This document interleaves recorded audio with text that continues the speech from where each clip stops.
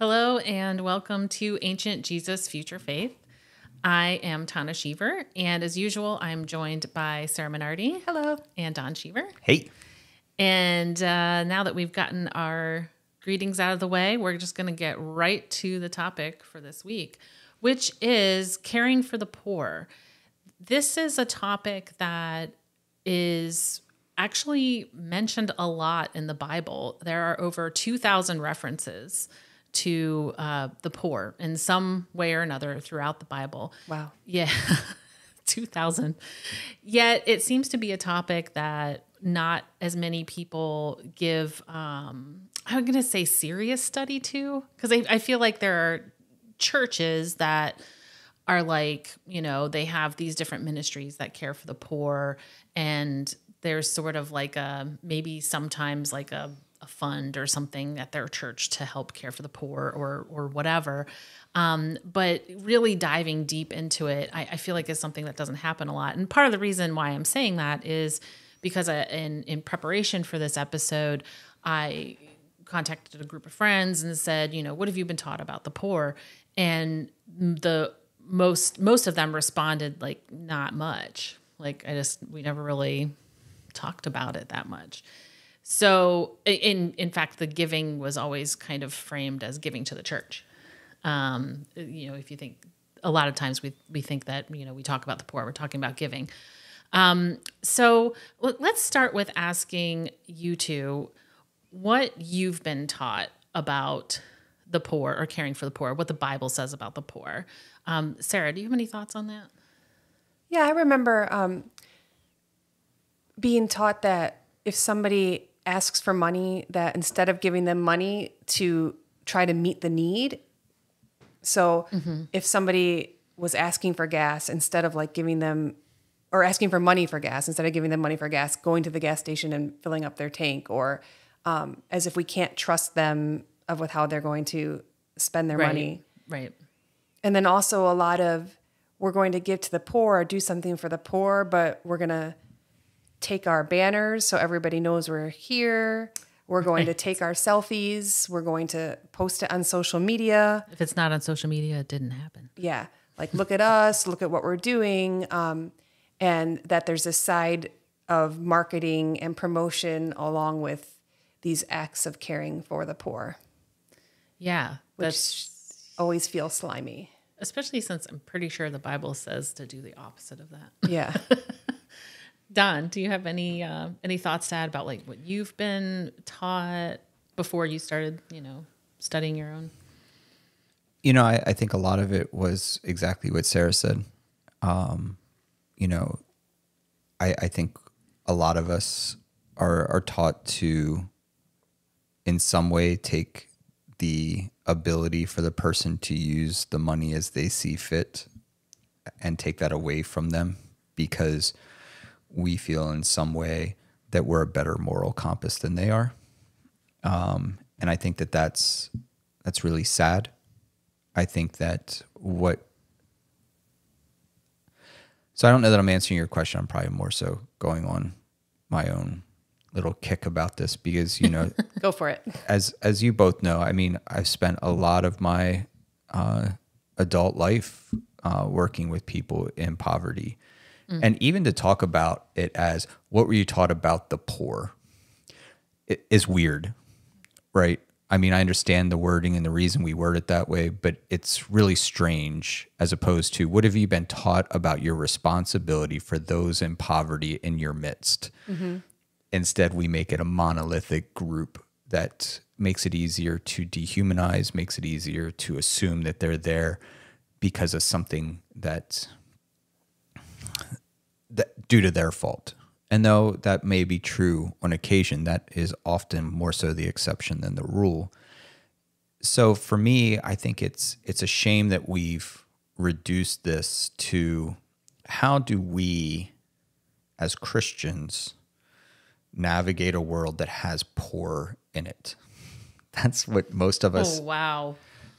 That's how most of us either speak about it, think about it, talk about it, or have heard it taught. And I think that we really need to actually see what the text says. because I think the text will not allow us to just feel like we're wading through a creek of poor, but instead that there's something to this idea that we're responsible to and for. That's interesting because I'm kind of thinking about what each of you said, and it is sort of this, if we're looking at it as like, how do I as a Christian navigate a world that has poor people in it? If you notice, I didn't even say people, like, Right. because we even dehumanize it. Yeah. Well, yeah. And then to add, in what Sarah said, it's this, it is this weird sort of dehumanizing and othering to the point of we police what they do with their money and how we give money. Well, because the mindset comes from this idea that they're in that situation because they don't know better. Right. And since I know Some fault of better, their own. and Yeah. since I know better, I'm going to tell them how to use what I give them. Right. Yeah, because forget all the privileges or the life position or support that I have that has led me to be in this position. Yep. Yeah, absolutely. And also ignores the fact that we all also medicate and Yeah. choose unhealthy things to spend our money on because we all medicate. We all deal with and cope with things in different ways. And so somehow we imagine that if you are in a situation of abject poverty, that you no longer have the privilege of medicating. And I would argue that a person in that situation might have even more reason. Well, and I would say by medicating, I believe you mean not just like, drinking or. No, I mean binging Netflix. Right. That's what I mean. Yeah. That's Yeah. like it, or Things that eating allowed too us to much, avoid. or, just any kind of behavior that allows you to avoid whatever is going on in your life. Yep. And interesting that you say binging Netflix because years ago, so this is probably maybe even before Netflix was streaming, I was sitting at a Panera and the head of a local energy company was giving some kind of press conference, and the people were asking him like about the rates going up, and he answered some questions or whatever. Everybody left except for this executive and a couple other people were sitting there eating, and he was like, I don't even feel like I have to apologize for raising the rates because I drive through these neighborhoods all the time and every single one of them has a satellite hookup for, satellite TV or whatever. And he's like, so if they can afford that, then why are they complaining about my prices or whatever? And I just remember thinking that was such a like, oh, wow, this poor family can afford a satellite dish. Well, That's what it's called, a satellite dish. It's the mindset that says if you are in abject poverty, that you don't deserve choice, you don't deserve entertainment, you don't deserve a distraction, you don't deserve medicating, like that. You just need to suffer, right? Like, I mean, that's really what we're saying. It's very strange. And I remember thinking at the time, I have no idea because we subscribe to streaming services and we don't have satellite. So I have no idea how much satellite costs. But let's say it's $100 a month. $100 a month to have constant entertainment in your home is so much cheaper than, I know so many people who go out to eat several times a week and then they go to the movies and they go to football games and they, but they can afford it, Tom. I get that. But if in my limited budget, what I can afford is this, right. I was being sarcastic. Oh no, I know. It is just very strange to me to kind of pick on something that in the grand scheme of things is not that expensive and maybe their only luxury. Yeah. Yeah, and a God who creates a world that's so beautiful and full of so much joy and opportunities for pleasure and encourages that, I would say, in the text, then why should we judge people for wanting to find joy or pleasure in entertainment or simple things, Right. just because they have a price tag on it. And let me put it even more simply. If you're in debt, you also are enjoying things that you don't deserve, quote unquote, to right. be enjoying. That's fair. Whether it be a house that you're in debt for. That's only if you hold that mentality. Obviously, I mean, we own a house that we have a mortgage on. So I'm not saying that. I'm saying that somewhat in tongue in cheek, in saying that if you are judging someone for having something they enjoy that you perceive they can't afford, then the reality is we're all there. Right. I know very few people that hold no debt. And and so we're all enjoying things that we couldn't afford in this exact moment. Yeah. So maybe we should get into some passages. I was just about to say that. So we've broken down this sort of negative thinking around the poor. So Air quotes for those of you listening. yeah, I put air quotes around the poor. So let's talk about maybe a few of the passages that for you to helped to either transform your thinking or however you want to look at it. Don, what's I don't know, what passage has I helped actually want to transform your hear thinking? from I think I want to hear from Sarah first. Okay. So immediately what comes to mind is Leviticus 19. In Leviticus 19, it says, I have it open here. Verse 9, when you reap the harvest of your land, you are not to reap to the very edge of your field or gather the gleanings of your harvest. You must not strip your vineyard bare or gather its fallen grapes. Leave them for the poor and the foreign resident. I am Yahweh your God. So this idea that within the Torah, within the Leviticus, within the instructions, God is saying to leave some of your crops so that other people can come and glean and get what they need.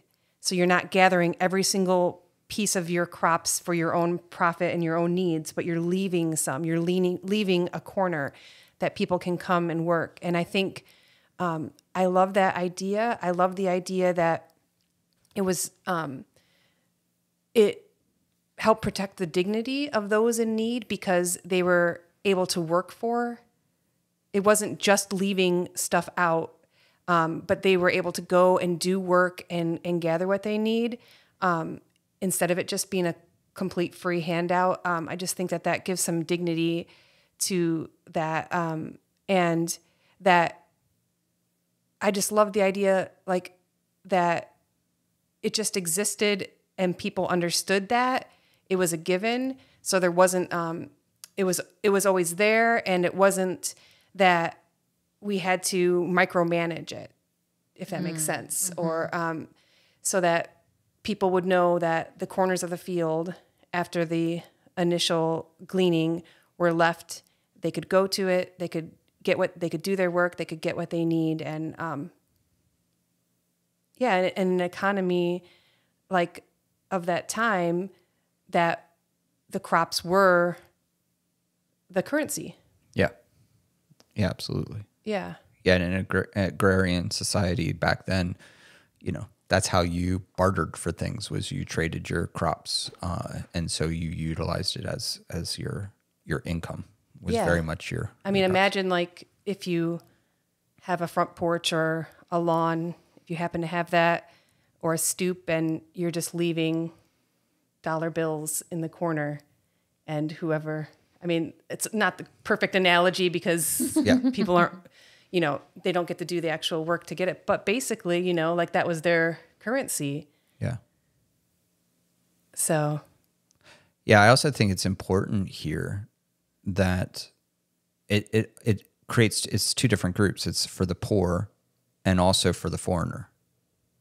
So I think it's important that we recognize even within the corners of the field that there's dual purposes for this. There's that it's not just the people in your midst who are struggling, but it's also a person who doesn't have means because they're foreign to your land. And so they don't have, but they need to be able to continue traveling. They need to continue to be able to move. And so Israel was actually behaving in a lot of ways as, free waypoints for people as they were passing through Israel, that they could eat and make sure that a stranger wasn't going hungry too. I think is also beautiful.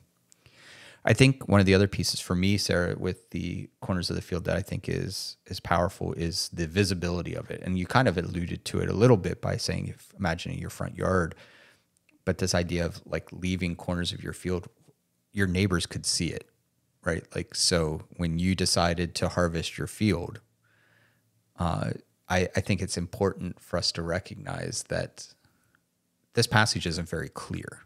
Yeah. Right. It doesn't define what is a corner, right? In fact, that's what we're left to wrestle with. So how do you think that impacts like a community if the community sees how you are defining your corners, and if it, imagine we're in an agrarian society where people can walk down the street and see your fields. Like, how does that impact it, do you think? Well, I think it could be inspiring to see somebody leaving a large corner of their field. Inspire me to leave a large corner of my field. Isn't there, I don't think it's about giving to the poor, but isn't there a passage that is outdo one another? It might be in Showing Grace or something. Showing honor. Showing honor. That works. Good old Paul. And that's what immediately came to my mind is if it's so public, then maybe there would be more of like a I don't want to say competition because then that makes it sound bad, but almost like I'm going to make sure that I give away more just because it is more visible. Yeah. I mean, there is a social pressure. Right. That is a positive social pressure. Yeah. Right. Sarah, you mentioned about the idea of not a free handout. And I mean, I know you and know that you're not against free handouts. You're not against giving someone something because they're in need. But I think about that this passage is very different. You have Leviticus 19 that says, leave the corners of your field so they can come into the field and harvest or glean the last remaining pieces of your field. But then we also have Jesus in the Gospels when he says, I was hungry and you fed me, which would be the free handout, right? That the person actually did nothing other than be hungry to receive something. So could you talk more about how leaving the corner of the field this isn't an either or, that you either give a free handout or you make people work for it, quote unquote. But yeah, if you could go more into that idea of what is the power of leaving the corner for people then to actually engage.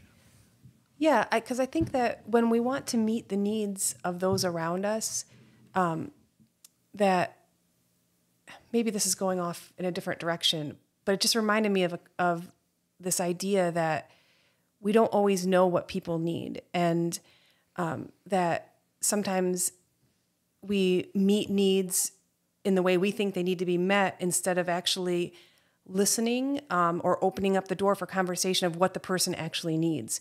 And if we open up the door for that conversation and listen to what they need and honor that, then we're honoring that person and we're giving them more dignity.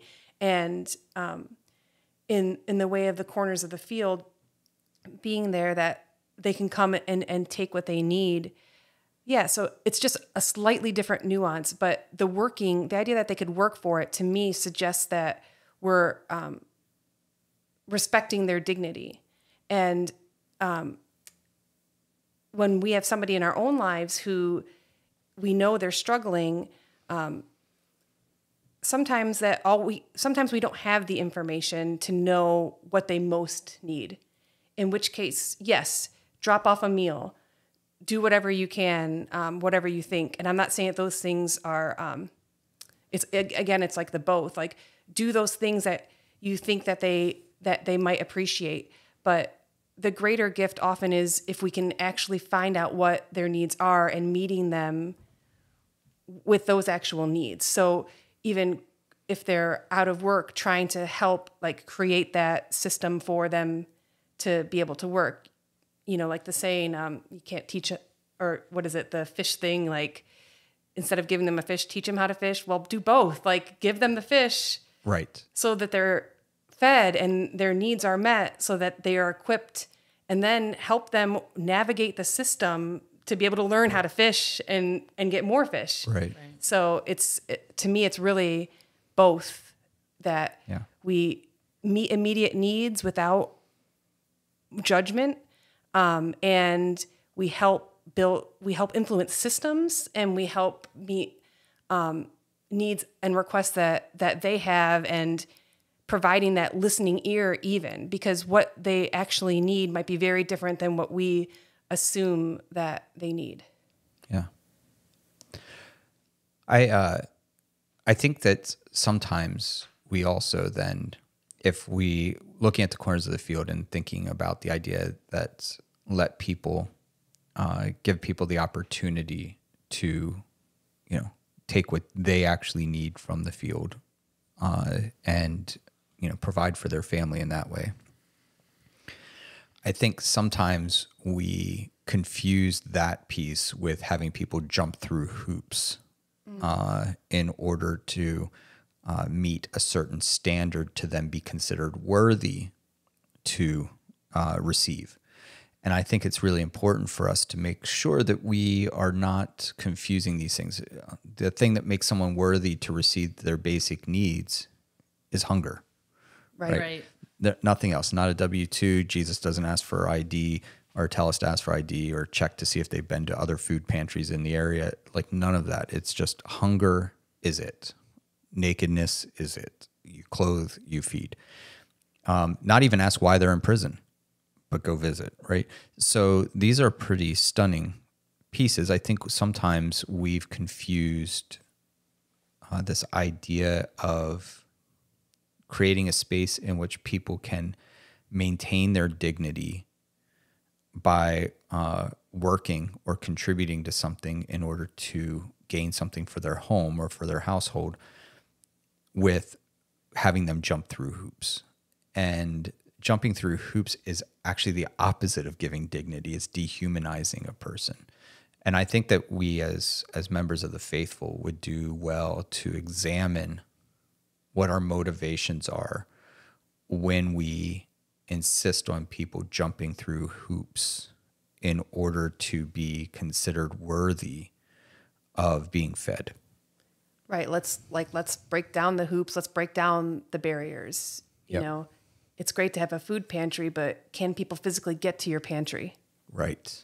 And I think part of that would be in the planning of these things is including the voices of the people that you're trying to help, because we can sit and imagine again what we think is best. Yep. And we don't always have that experience, but getting input from the people, listening to what actually would help, and not setting up unnecessary hoops. Like there was this library program, there's this feeding kids program that used to be like you would go to the library and pick up food and take it home. And because I go to the library very often with my girls, I would see them there at certain times. And then suddenly a few months ago, they shifted it. And instead of being like outside the library with their food to take home, it's inside the library and you have to eat it there. Yeah. And it just was so puzzling to me. And I'm not a part of that organization or a part of the planning, but it made me sad because if people are hungry and they need food to eat, like at least let them decide when to eat it. Yeah, and they might not be hungry right now. Yeah. And I have a hard time understanding the motivation besides control of wanting to control it or thinking that we know best or not. I don't know. I mean, not wanting to be taken advantage of. Yeah. And it just very puzzling to me why that choice was made, that now we're going to still offer the food, but you have to eat it here. Well, I think that's unfortunately an attitude that, or this desire for control, is very common in, honestly, in a lot of people who do serve the poor. I remember when I was the executive director of Food for Thought, a local food need Distribution. nonprofit, yeah, here in Toledo. That was really bad. Thank goodness I'm not representing them anymore because I'm not doing it well. We had a food pantry, and we were very, very well. First of all, we were very unique in that we offered a choice to people. So we had it set up kind of like a mini grocery store, and people could go around and pick like which vegetables they wanted and which things, and not just get a box of things that they might not like or they might not be able to eat because maybe there's 3 cake mixes in there and they're diabetic or whatever. Yeah. And we were very fortunate at one point to have fresh fruits and veggies. And, but there were times when, depending on when they got there and which days we were open or whatever, things would start to rot. And so we would ask the volunteers to remove the rotting vegetables. And I had a volunteer who refused. And she said, they're poor. They should just be grateful for anything they get. And I just remember thinking, wow, that really? Like that's, and it is this weird measure of control because we also, we were a part of a network of food pantries, and there were different people at different food pantries who were very much like, did they go to yours? Did they come to mine? Like how many, like, it was almost like they were trying to like figure out if people were gaming the system and going to too many food pantries and getting too much food. Yeah. Which is such a ridiculous thought if you think about it. Yeah. It's very strange. Well, and then we couch it in being good stewards. Yeah. Right. Which is devastating, right? Yeah. So with what I want to think about a little bit more is this corners of the field picture, because you literally could just leave one piece of vegetation in each corner. Mm-hmm. I doubt they were square plots in ancient times, so there was probably way more than just 4 corners. Or you could really just take nothing or just one vegetable out of the center and leave the rest. And I think that there's something really powerful, one, about the fact that most of God's commands in the text are really this wide open. Like they're really left for you. God would look down upon your field, and if you only had a piece of vegetable or a stalk of whatever in each corner, God would say, well done, good and faithful servant. If you only took a little bit out of the middle and left the huge field, God would say, well done, good and faithful servant. Our neighbors might say something different about us on that case. But I think there's something really valuable to recognize. God genuinely created a system that allows us to express our generosity freely. And in so doing, if everyone were to express their generosity in a healthy manner, there really would be a mechanism in place that there would be very little hunger in your community. People would be able to access food. And to think about it in terms, like you were saying, Sarah, that food was the currency, also is really powerful. Right. To think that you are leaving currency just sit out there, and someone could come into your field and without anything other than they were in need, they could gather as much of this currency as they could carry, as they could spend time doing, and it would benefit their household without it being a moral compass of, so how are you going to use all that corn? Right? Are you gonna just turn around and sell it? Because that used to be one of my favorite things, is when we would distribute bicycles and people would say, aren't you worried that they're just going to go sell the bike? And I'm like, no, that'd be amazing if they went and sold the bike. And people are like, what do you mean it'd be amazing? Like, you just gave them a bike and they're going to turn around and sell it. And it's like, well, no, we're creating an economy. that's wonderful, because maybe that person didn't need the bike, but they were willing to sign up for it. They were willing to wait for however long it took for them to get the bike. Then they lined up a customer for themselves. They sold the bike for a price that the customer thought was fair, they thought was fair, and then they were able to take that bicycle, turn it into currency, and actually buy something then that they needed. Mm-hmm. That's beautiful. But I think it's really hard sometimes for us to get past this idea that we're not giving away currency. We're giving away something that dictates how you must use it, what your need must be, and what you're going to do with it. And this Leviticus passage doesn't do that. Yeah. It really just allows people who are in desperate situations, if they want to go to every single field in the community, they can. And that's good, because then maybe they'll be able to buy back their land. And maybe then they'll be able to break free from some of the debt that they had or incurred. And it's powerful. Yeah. But we almost are afraid that today that people in poverty will take advantage of our systems in order to bring about wealth to their household. But that's exactly what the text is trying to do. Yeah. Is try to create this scenario. Why do you think that is? Like, why don't we celebrate the poor when they are getting resources, or celebrate advancement? What do you think it is about our lens or our society that doesn't want to see that happen? I think it's the individualism, right? That we no longer value it takes a village. Yeah. We no longer value that your well-being is something that I'm interested in. In fact, actually, this just leads me to my passage. So we've been talking about your passage. Now it's time to talk about mine, Sarah. All right. That was my intent. All right.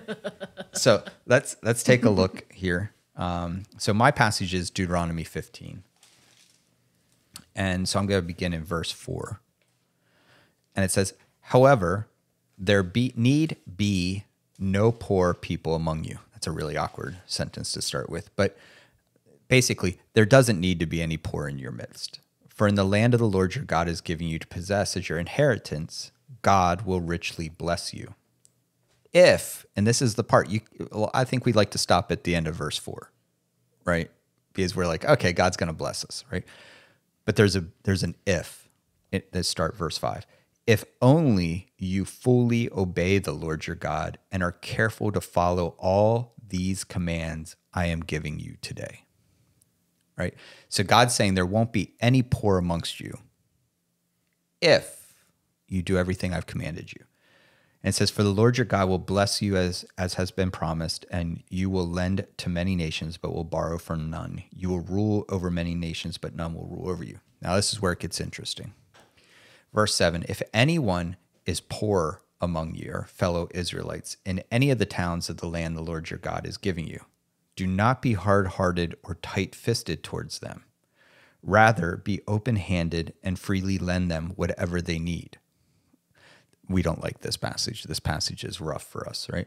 Be careful not to harbor this wicked thought. The 7th year, the year for canceling debts, is near, so that you do not show ill will toward the needy among your fellow Israelites and give them nothing. They may then appeal to the Lord against you, and you will be found guilty of sin. Give generously to them and do so without a grudging heart. Then, because of this, the Lord your God will bless you in all your work and in everything you put your hand to.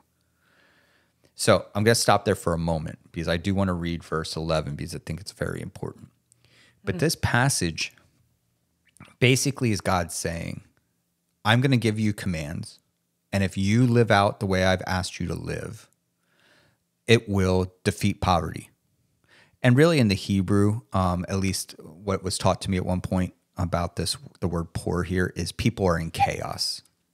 That it's not just financial poverty, it's just that they are dependent upon other things for their sustaining, to be sustained.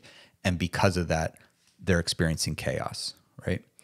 So in this passage, though, God says, if you meet someone who is in chaos, who is in poverty, give generously to them. And why, you may ask, am I supposed to give generously to them? Well, it's because God just told you that there won't be any poor if you do everything I've commanded. And so because you meet someone poor implies you have not done everything that was commanded. And the you is plural, referring to Israel. But here's the thing that's different, and this goes to what you were asking, Sarah.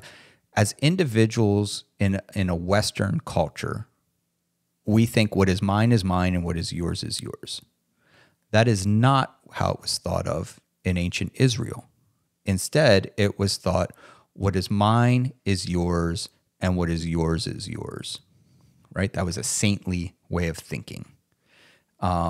And because of that, if everyone lived that way, there isn't room for poverty. There's not room for chaos because everyone is freely giving to everyone to ensure the well-being of everyone. And then God ends with this really sad line in verse 11. It says, there will always be poor people in the land. Right? This is devastating statement. God says, if you do everything I command you, there will be no poor in the land. Right? That's what literally verse 4 says. Mm-hmm. And it ends with, but the poor will always be with you, which is what Jesus is quoting when the apostles are like, why'd you waste all of that perfume? And why didn't we sell it and give it to the poor? And Jesus looks at them and is like, the poor are always going to be with you. And it is a slap in the face to the apostles. Because he's implying you, plural, us, plural, have not lived the way God's commanded us. Mm-hmm. And so we will always have the poor amongst us because we are not behaving the way God has called us to behave. And I would argue Jesus is saying what is happening right now is following the commands of God. What the woman did in that moment was part of the commands of God. And so to judge her was to actually miss the entire point. Yeah. Right? So this passage is why, or this passage addresses the why of your question.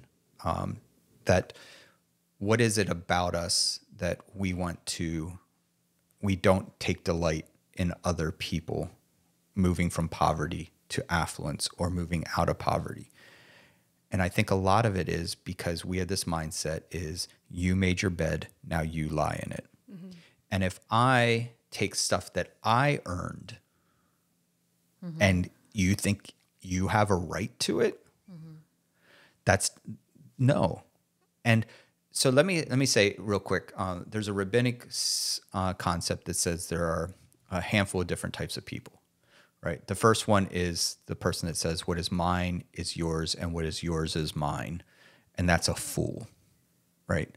Then they say, I already referenced the saint. Right. What is mine is yours and what is yours is yours. That's the saint.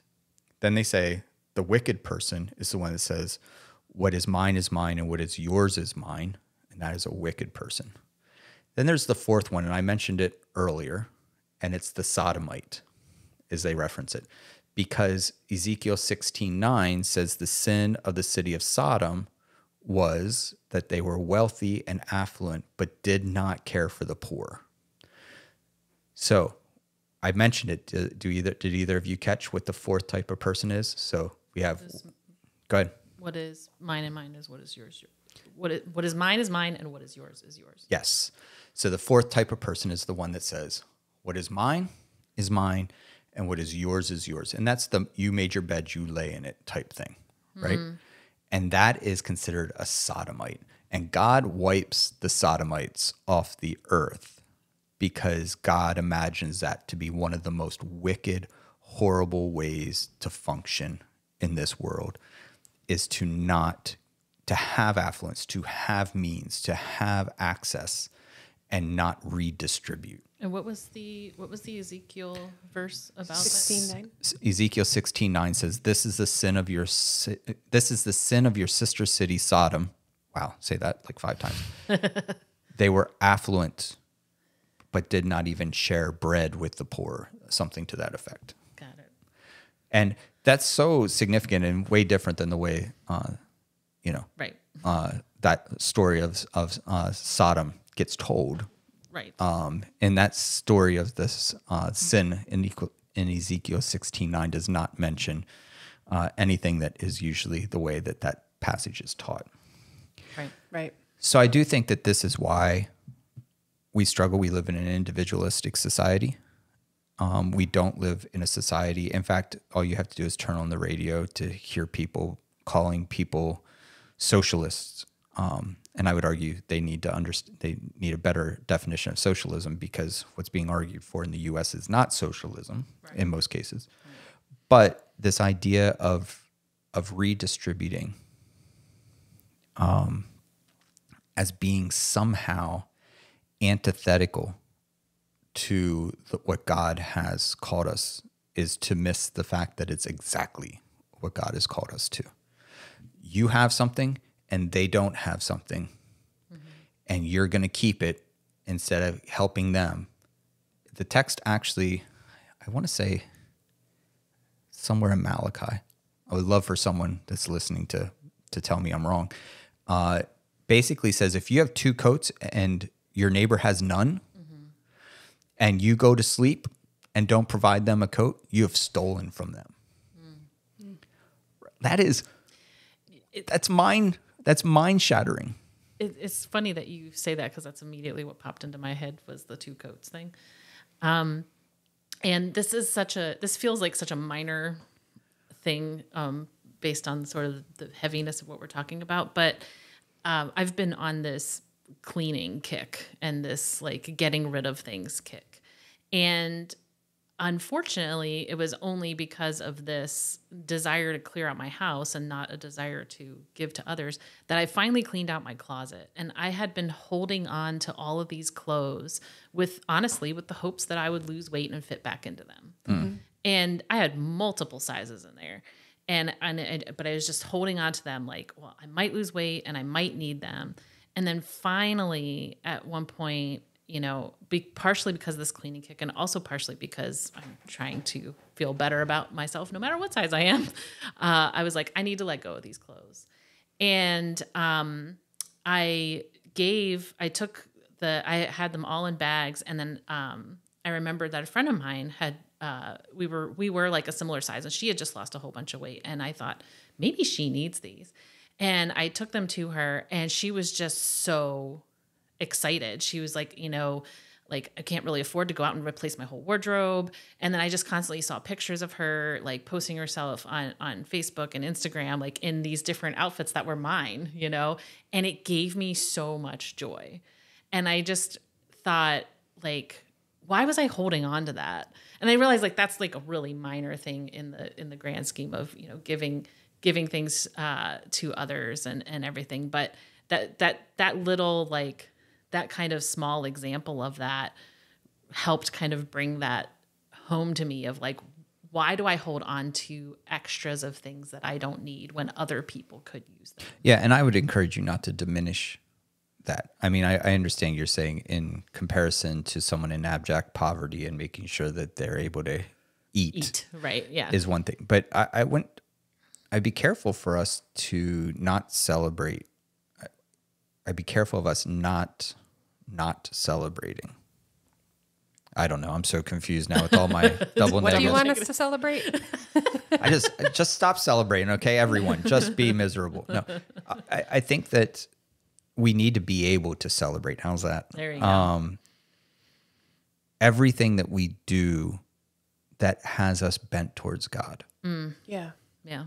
That we shouldn't say, oh, well, I could have X, Y, Z. Yes, that's fair. But if what you're doing has you bent towards God, that's worth celebrating. And that's a good thing. And we should try not to diminish that in ourselves. Yeah. Yeah.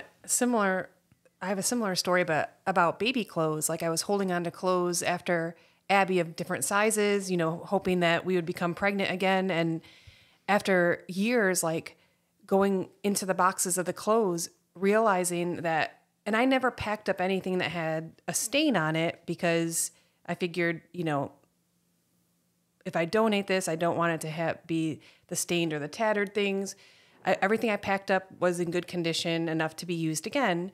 And going through the clothes after they were just like sitting there and realizing that like probably just a passage of time, I don't know the science behind this, but like some of the things when I would go to get them to give to somebody else and stains would have come out. So I think like maybe stains like get washed in the wash, but then over time they can reappear.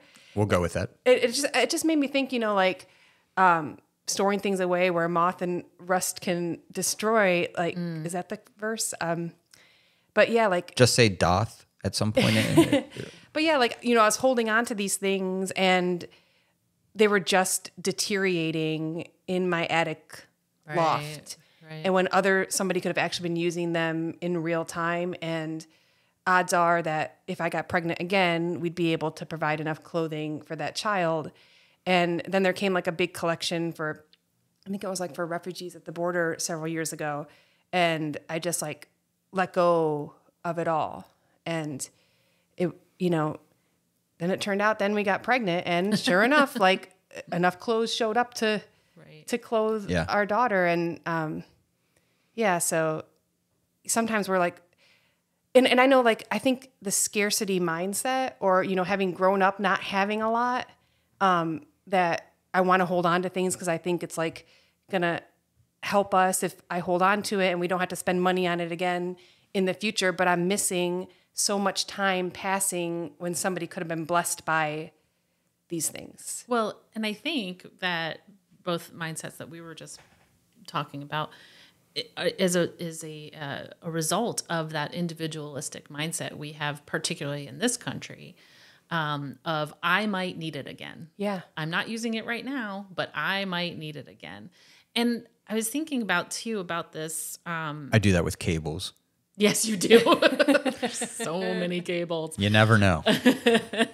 The Deuteronomy 15, when you were talking about the corporateness of this verse, Don, and you were talking about how, if you follow all of the Lord's commandments, there will be no poor among you, and about how that was like a corporate message. And I wonder if because we do have this individualistic lens, if when many of us read the Bible and we read that verse, it's almost like the mind could twist it and make it, well, if you followed the Lord's commandments, you wouldn't be poor. Absolutely. And I have been following the Lord's commands, and therefore I'm not the one that should be giving.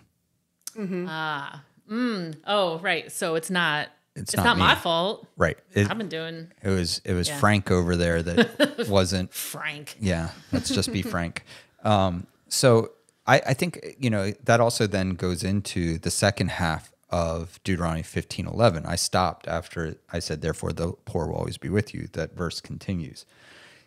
Because God says, doing everything I've commanded you today. And then I love that God sneaks this last command in, saying, therefore I command you to be open-handed toward your fellow Israelites who are poor and needy in your land. And this idea of open-handed would literally mean no strings attached. I'm not holding on to anything. I have my hands open, and you can take whatever you need from my open hands, and you can take it. And again, I think we do this whole thing where we play moral compass. We make people jump through hoops. We do all this stuff that somehow does not allow us to take ownership in the systems that are in place in our communities that have generationally harmed folks. And I would argue that if we all took responsibility for that and genuinely looked at the systems that are harmful and said, not only am I responsible for it, but I'm responsible to do something about it, as you mentioned earlier, Sarah. Like I'm not free to not worry about the systems because they don't impact me. I'm now commanded to bring down the systems that have systematically or historically harmed people, that I'm to be active in that.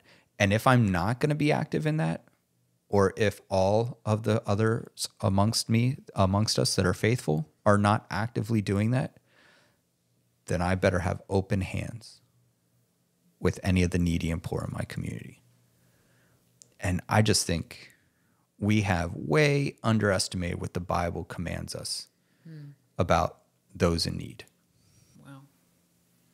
I don't know why this is in my head, but I remember once us talking in our church community about priest versus prophet, and how so many of us want to live as prophets where we're telling people what to do, as opposed to priests, which were interceding for the needs of the people, and probably meeting the needs of the people because the priests would have followed the Torah. Yep. But that comparison came to mind, that like, if we kind of relate to prophet to telling people what to do, or stretch it a little bit to be like judging people, that's what we think our job is, to judge people and make those decisions, and as opposed to being, but I think that the passage that we were studying that day called us to be priests. Yes. There's a few places that says you are to be the priesthood to all nations. There is no passage that says you are to be the prophets to all nations. Yeah. You being plural.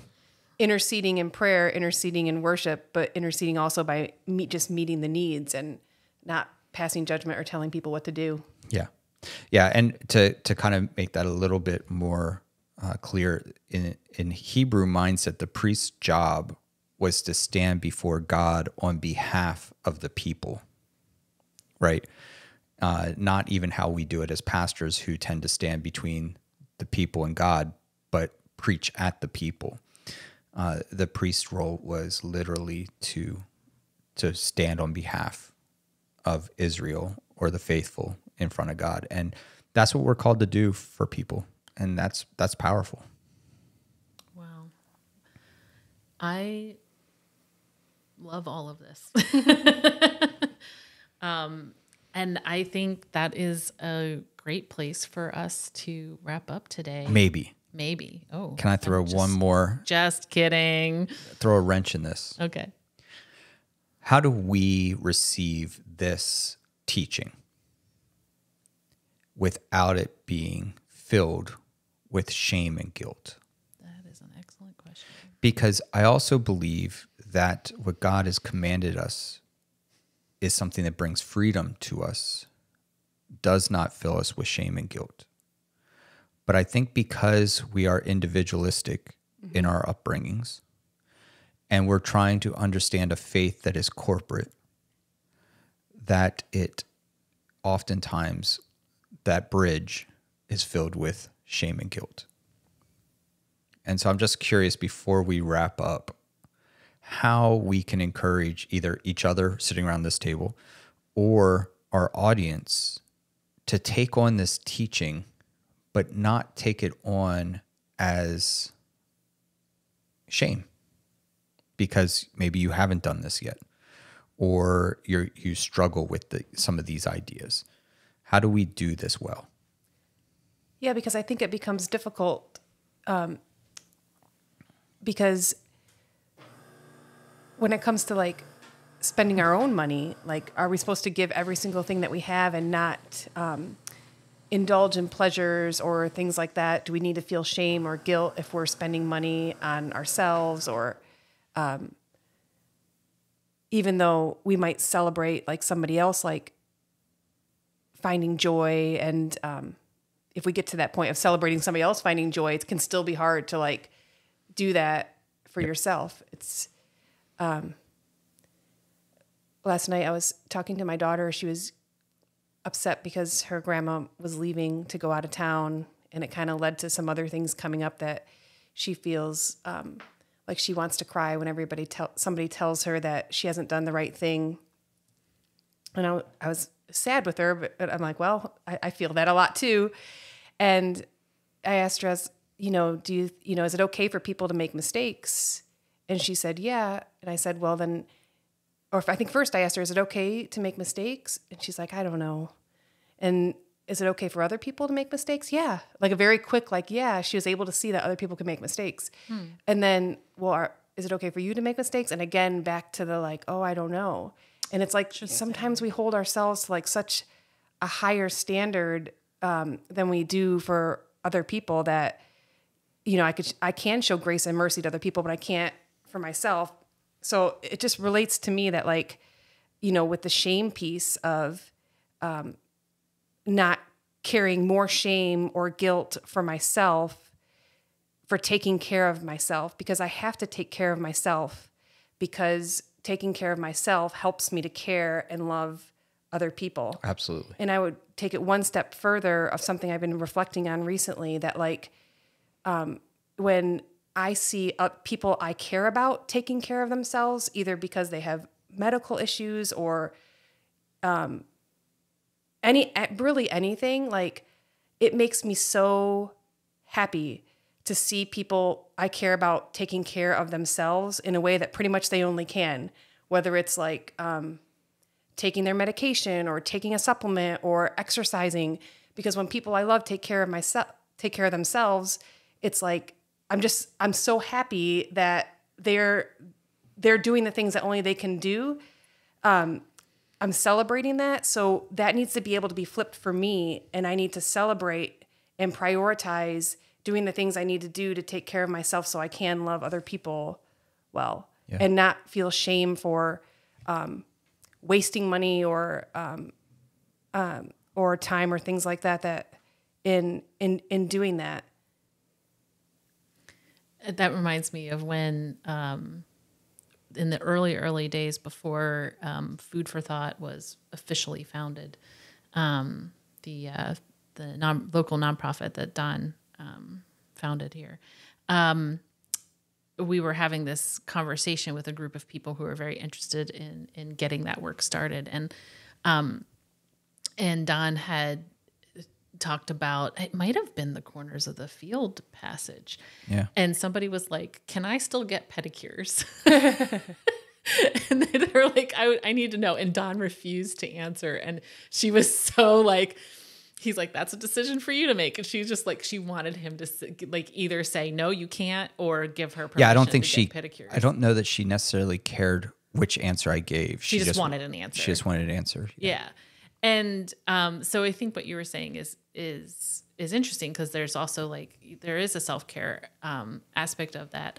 And so I think it's a balance of, you know, because I think some people might hear this message and go away with, oh, I can't ever do anything for myself. I can't, you know, I have to give away everything and almost be despondent about it. And I don't think that's the answer. But you'll have to wait till we talk about the rich young ruler tonight. Right. That's exactly what was going through my mind. But I also think we are obligated to do something. And one of the thing that popped into my head, and I did a quick Google search here for it, is this quote that the internet is telling me actually comes from the Talmud, which is, do not be daunted by the enormity of the world's grief. Do justly now, love mercy now, walk humbly now. You are not obligated to complete the work, but neither are you free to abandon it. Rabbi Tarfon or Tarfon. There you go. So I was really thrilled when I did this quick little Google search. I was like, oh, it's from the Talmud. Nice. Hey, Tana, did you know that that's my tagline on my emails? Yes, I am aware. Okay. That's why I was like, Tana never reads my emails. No, evidently. that's why it was in my mind, because it's always, okay. I see it often. And I love this quote because it doesn't leave you off the hook. You know, it says you're not free to abandon the work, but it also tells you not to be daunted by the enormity of the work. So you giving away baby clothes and me giving away my clothes and any small I'm not giving away my cords. any small gestures we make help contribute to the greater good. So let me say this. Maybe this is a good way to close. I'll let you determine that. The rabbis had this phrase, and Jesus used it often. And the phrase is, how much more? And it's always used in a situation where you say, I gave this, or I did this, or I needed this. And then it would follow up, and how much more if we exceeded that, right? Yeah. And I would say for us, we can look at our life and say, I have experienced being generous and receiving generosity. How much more when I'm more intentional about it? Mm-hmm. How much more will I experience God? How much more will I experience community? How much more will I experience my neighbor if I step it up? And to the rabbi that you mentioned from the Talmud, and it's not that you're responsible to complete it, but you're just responsible to take a step, 1 degree, one iota, right? Just one bit more.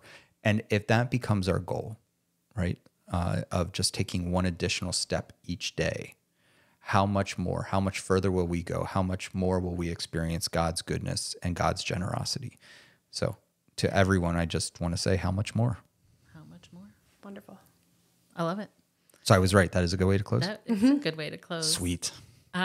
So thank you for joining us today. In between episodes, you can catch us on Twitch on Mondays and Thursdays at 8 p.m. Eastern Time.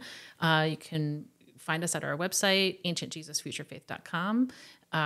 Email us at info@ancientjesusfuturefaith.com, or find us on social. And I think that's it. We'll see you next time. Bye. See ya.